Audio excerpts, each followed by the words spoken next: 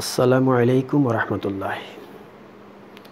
ইতিমধ্যে আমরা উচ্চতর গণিতের সেট অধ্যায়ের এক মিল, সমতুল্য সেট এবং ব্যবধি নিয়ে আলোচনা করেছি।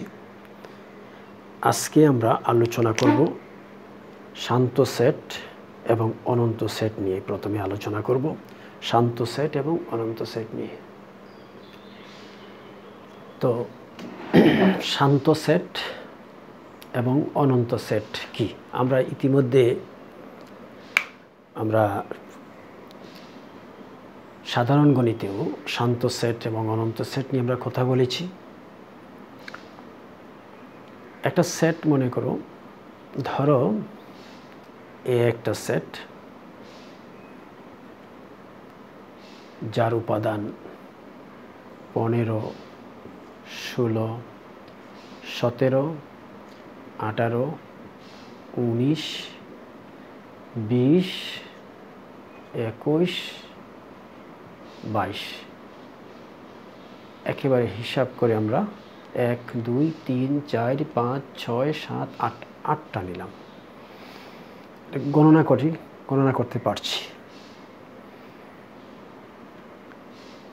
আরেকটা সেট নিলাম বি, 1 থেকে নিলাম 1, 2, 3, 4, 5, 6, 7, 8। এখানেও আমরা গণনা করতে পারছি। আরেকটা সেট নিলাম সি ইকুয়াল 1, 2, 3।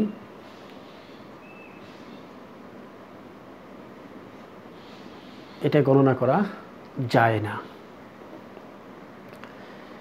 যে সেটের সংখ্যা যদি গণনা করা না যায়, কোনো সেটের সংখ্যা যদি গণনা করা না যায়, এটাই অনন্ত সেট। এটাই অনন্ত সেট। আর যে সেটের সংখ্যা গণনা করা যায় তা হলো শান্ত সেট। যে সেটের সংখ্যা গণনা করা যায় তা হলো শান্ত সেট। এখন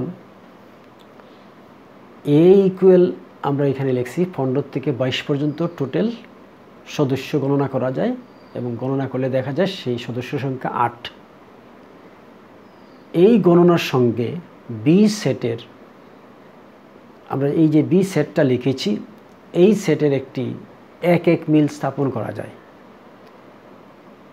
কারণ এখানেও 8টা সদস্য, এখানেও 8টা সদস্য, এক মিল স্থাপন করা যায়। আমরা যদি এক মিল স্থাপন করতে চাই 15, 16, 17, 18, 19, 20, 21, 22, আবার এটা হলো, আমরা মনে করলাম এটা একটা সেট, এটা একটা সেট যার নাম হলো এ সেট। আরেকটা সেট হলো 1, 2, 3, 4, 5, 6, 7, 8। এটা একটা সেট, এটা হলো বি সেট। এটা এ সেট, এটা বি সেট। এখন লক্ষ্য করো, এর সাথে একটা এক মিল তৈরি করা যায়, এর সাথে সম্পর্ক করা যায়, এইভাবে সম্পর্ক করা যায়। একটা এক মিল আমরা দেখাচ্ছি। এরকম অসংখ্য এক মিল স্থাপন করা যেতে পারে। এক মিল স্থাপন করা যায়, আমরা এটা দেখালাম। এখন বলা হয়েছে যে এ ইকুয়াল হতো বি ইকুয়াল হতো, এইটারও সদস্য গণনা করা যায়, এটারও সদস্য গণনা করা যায়, এবং এ সেটের সঙ্গে বি সেটের একটা এক মিল স্থাপন করা যায়, এক মিল স্থাপন করা যায়। এইরূপ গণনা করে যে সকল সেটের সদস্য সংখ্যা নির্ধারণ করা যায় তাদেরকে বলা হয় শান্ত সেট। এইরূপ গণনা করে যে সকল সেটের সদস্য সংখ্যা নির্ধারণ করা যায় তাকে বলা হয় শান্ত সেট, তাকে বলা হয় শান্ত সেট। আর গণনা করে যদি নির্ধারণ করা না যায় তবে তাকে বলা হয় অনন্ত সেট। নির্ধারণ যখন আমরা, তাহলে এখন আসো শান্ত সেট সম্পর্কে। এই যে ওরি হলো ফাঁকা সেট, এর সদস্য সংখ্যা 0। ফাঁকা সেটের সদস্য সংখ্যা 0। ফাঁকা সেট ওরি শান্ত সেট, ফাঁকা সেট ওরই শান্ত সেট এবং এর সদস্য সংখ্যা 0 গণনা করা যায়। এখন লক্ষ্য করো, একটা সেট এ আছে, আরেকটা সেট আছে 1 2 3 একেবারে m পর্যন্ত। এটা একটা সেট। এই সেটটারে যদি আমরা জে ধরি, সদস্য সংখ্যা m দিলাম, তাহলে একটা সেট এ, তার উপাদান আমরা দেখাই নাই, আরেকটা সেট জে এম, যার উপাদান আমরা দেখাইছি।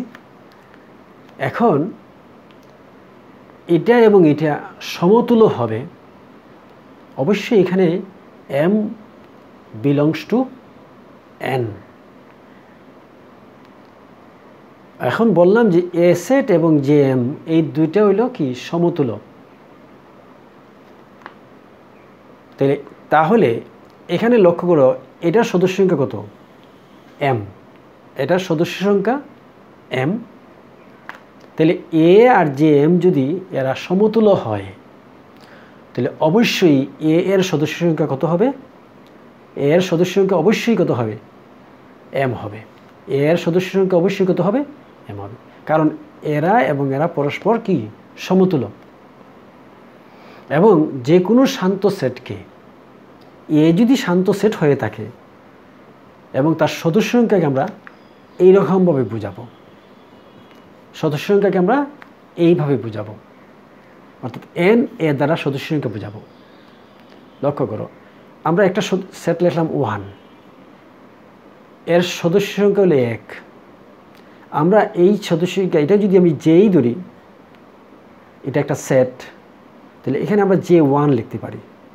J1 দিয়ে বুঝাইলাম কি এই সেটটারে। ঠিক একইভাবে আমরা 1 2, এটা একটা সেট, এটা J2 দ্বারা লিখলাম। একইভাবে 1 2 3, এটা আমরা লিখলাম পারি J3 দ্বারা লিখলাম। প্রত্যেকেই কিন্তু n এর শান্ত উপসেট। প্রত্যেকেই উপসেট কার? n এর উপসেট। প্রত্যেকেই n এর উপসেট এবং এরা শান্ত উপসেট। অর্থাৎ আমরা এখানে যে n অফ J1 ইকুয়াল লিখব কি? সদস্য সংখ্যা তার 1। n অফ J1 এর সদস্য হল n অফ J1 হলো 1। একইভাবে n অফ J2 ইকুয়াল কত? 2। একইভাবে n অফ J3 ইকুয়াল কত? 3। এবং যদি লিখলাম n অফ Jm, তাহলে অবশ্যই তার সদস্য সংখ্যা কত? m। অবশ্যই তার সদস্য সংখ্যা কত হবে? m হবে।